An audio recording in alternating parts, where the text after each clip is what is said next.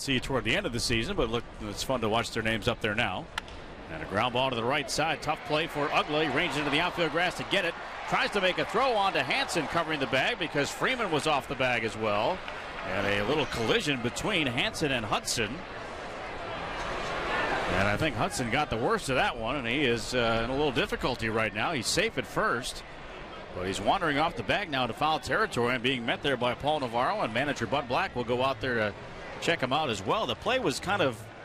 It was ridiculous. Yeah, it was crazy from the beginning because Freeman ranged off the bag, made the dive.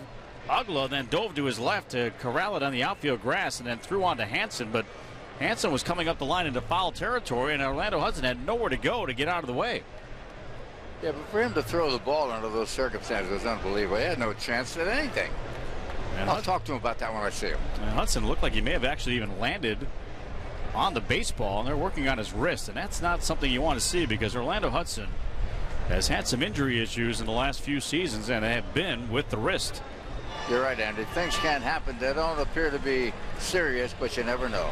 And he kind of landed awkwardly on that wrist as well, so he will stay in the game for now. Lead man is aboard. 6-0 Atlanta in the 5th inning.